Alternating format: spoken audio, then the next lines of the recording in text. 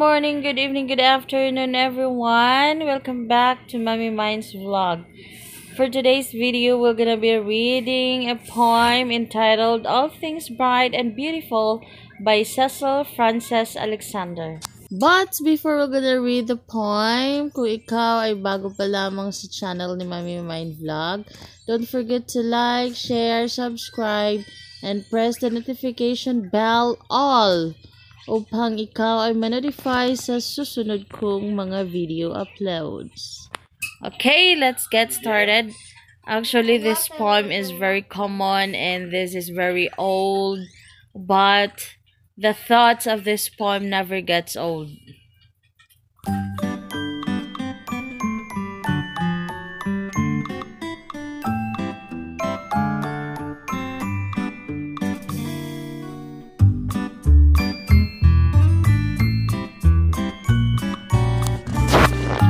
All things bright and beautiful, all creatures great and small, all things wise and wonderful, the Lord God made them all.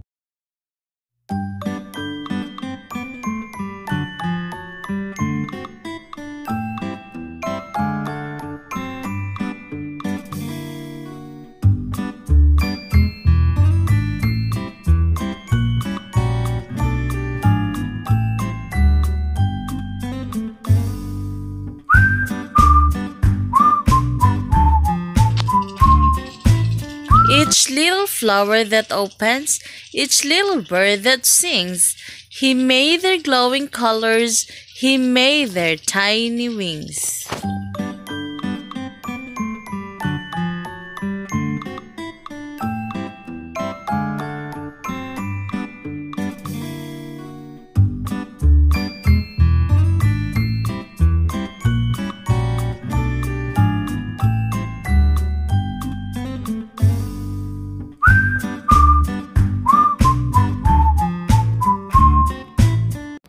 The rich man in his castle, the poor man at his gate, God made them high and lowly, and ordered their state.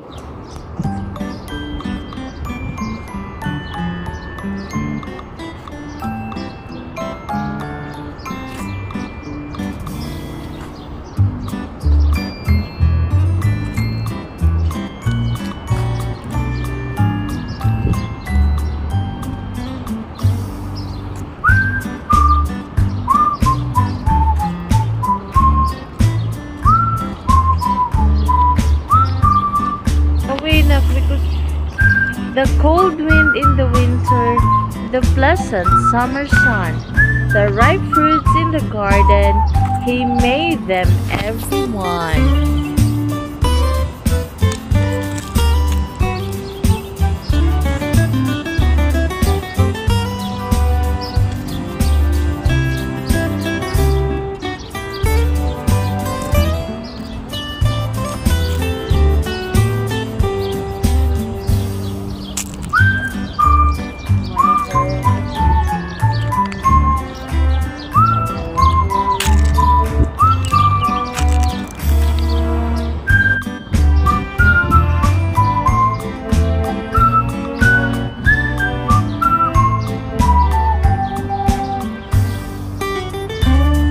The purple-headed mountain, the river running by, the sunset and the morning that brightens up the sky.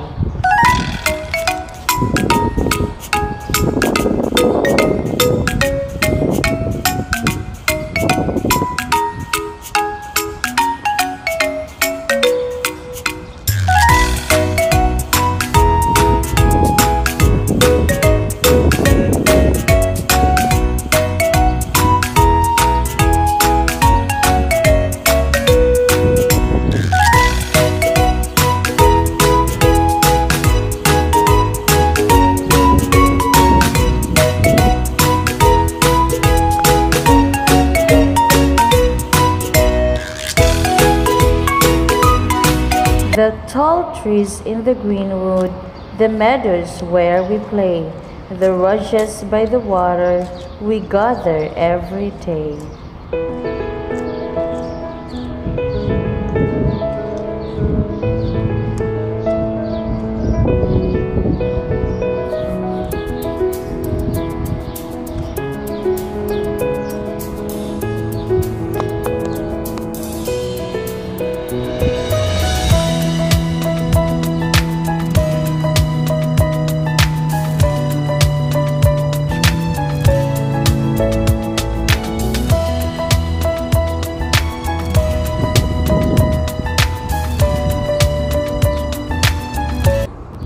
He gave us eyes to see them and lips that we might tell, how great is God Almighty, who hath made all things well.